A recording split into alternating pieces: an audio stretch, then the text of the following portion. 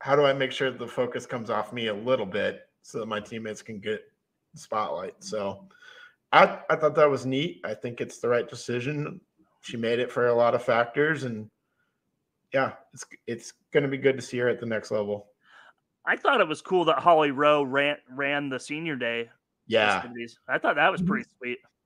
yeah, that's pretty neat. She's got a real affinity for this Iowa women's team. So, and she's good. She's good at what she does. So I think it was great that Holly Rowe did that. Have you bought any Indiana Fever gear yet? Not yet.